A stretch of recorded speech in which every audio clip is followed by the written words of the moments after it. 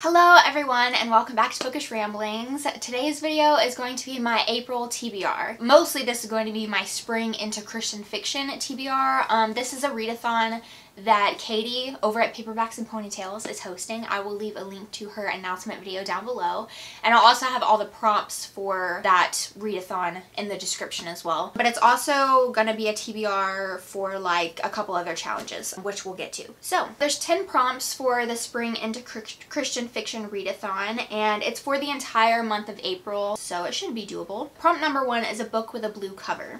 I have a ton of unread books with blue covers, so this one was very easy. First of all, I do have Firebird. I have read this 1.5 times before, and I'm reading it for the 2.5 time. And I don't know what it is about this book. This is Christian, like, sci-fi, and it's a series. I believe there's like 5 books in the series, and I just keep reading this because I liked it, but like, I just always tend to forget everything that happened pretty much. Like, I have a vague memory of some stuff, but like, I don't know, something about the book just does not stick with me. But it's like, I liked it. I remember giving it like 4 stars when I read it, so I'm reading it yet again, and this time I do have book 2 that I want to read. It'll be for the first time, and if I like this one as well, I'm gonna try to read the rest of the series in short order. And if it still doesn't like stick with me and I end up forgetting everything, I'm finally gonna get rid of these books. You know, like, some books are just forgettable like that, even though you did enjoy them when you read them. I don't know. I'm trying one last time, and I'm really hoping that I really like this entire series, because it would be really cool to have like another Christian like sci-fi series to be able to talk about and recommend and really love. So maybe the 2.5 times the charm. Prompt number 2 is a book you keep looking at but never pick up to read. And for that one, I have When Hope Springs New by Jeanette Oke. This is book 4 in the Canadian West series. And I've read the first 3 books and I really liked them. The first one was my favorite. I seem to like them a little bit less each book that I read, but I'm hoping that I really like this one. And there's 2 more books after this in the series, but it's like about different characters. So I would love to wrap up Wynne and Elizabeth's story. But yeah, this is Christian historical. Prompt number 3 is a bird on the cover or in the title, and Firebird, doubling up for this one. Prompt number 4 is to reread an old favorite.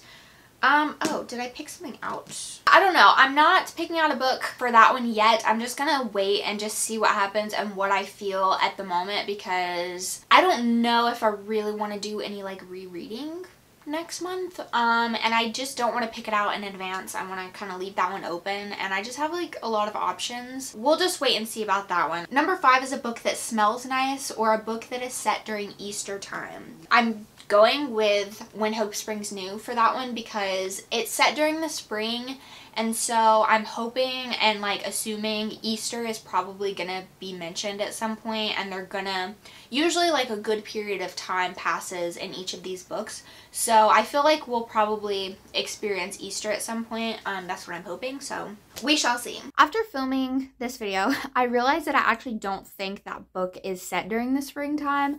I was getting that book confused with another series by Jeanette Oke where each book is set during a different season, and one of them is set during springtime. And so because this one had the word spring in the title, I was thinking that it was set in the spring. I actually have no idea what time of the year it's set, so it might not be in the spring. I don't think it is. I know Katie did a recommendation video for this readathon, and some of my friends were talking about books set during Easter as well, so I'm gonna have to go back and look at those and get some ideas, because now I have no clue what I'm reading for this prompt. Number 6 is a book with the flowers on the cover. So for that, I'm gonna try to read Bake Me a Match by Erin Mangum. This is part of the Lauren Holbrook series, and this is the last one in the series. Match Made is book number 4. This is book number 5. But I'm going to try to read this one first, obviously, since I haven't read it, and then read this one, because there's little flowers on the cake. And this one, Match Made, is one that could also work for a book that I keep looking at but never pick up. I love the first 3 books so much, and it is time for me to finish the series. And this is Christian contemporary romance. Also, for that, the flowers on the cover, I was thinking of, I have an ESV Bible, and it does have flowers like embossed on the cover. So I'm in the middle of reading like Isaiah right now. I'm on chapter 11. I'm not like trying to finish the book necessarily, but just like make some progress in it. So there's that. Number 7 is read a book that has new life. It can be someone who is new to their faith, a character who is moving to start a new life, or literally the birth of a new life. So any kind of like new life theme. I have a couple that could work for this one. The sequel to Firebird, Fusion Fire, literally if you look on the back, the first line of the summary says a new life for Lady Firebird. So if I get to this one can count. Literally, new is in the title of this book, When Hope Springs New, so I guess it's about new hope, so there's that one. And then in Match Made, it's about this girl named Annie McKay who like moves to a new town and begins a new life for herself, so this one could work as well. Number 8 is a book that gives you a sunshine feeling. That could be a book that makes you happy, a book that gives a warm and cozy feeling, or even a warm setting. Erin Mangum's books always make me happy. They're always a good time.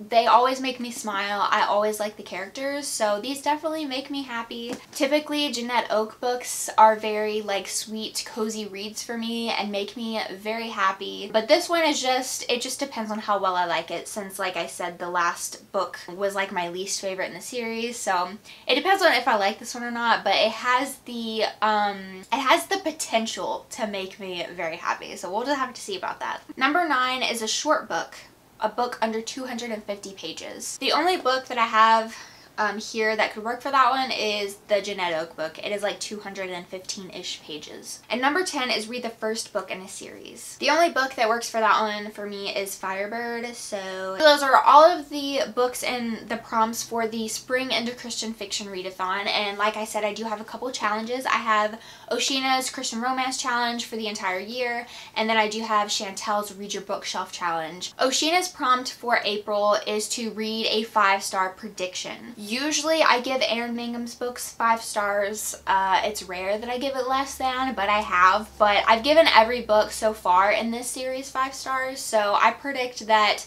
at least one of these, if not both, is going to be 5 stars. Chantel's prompt for April is to read a book. Wait, what was her prompt? Oh, to read a book that's a different genre from last month's book.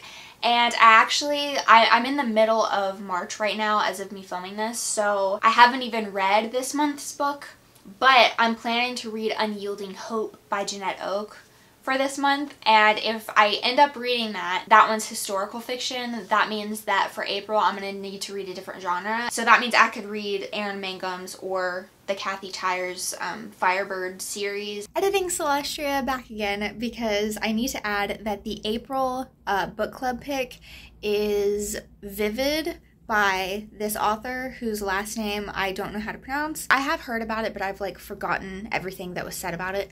All I know is that it's Christian fantasy, YA, and the magic in it has to do with like colors somehow. So it's been on my TBR and I've heard good things, so I'm very excited about it. But yeah, that's it. Last interruption, I promise. Other than that, I am keeping the month very open. I have a lot of like new books that I've bought recently that I'm really excited about but didn't really necessarily fit any of these prompts, so I'm hoping to get to some others of those. I have like some fantasy that I want to read, maybe some other sci-fi, and I might, like I said, just finish out the Firebird series if I really like it enough. So I'm sure I can find like the ebooks on like Kindle Unlimited or whatever. So yeah, other than that, we'll just see how the month goes. But let me know if you're planning on participating in Katie's readathon and maybe what books you picked out for it, or even if you're not, just let me know what your April TBR is. I would love to talk about it down in the comments. Thank you guys so much for watching, and I'll see you in the next Bookish Ramblings video. Bye!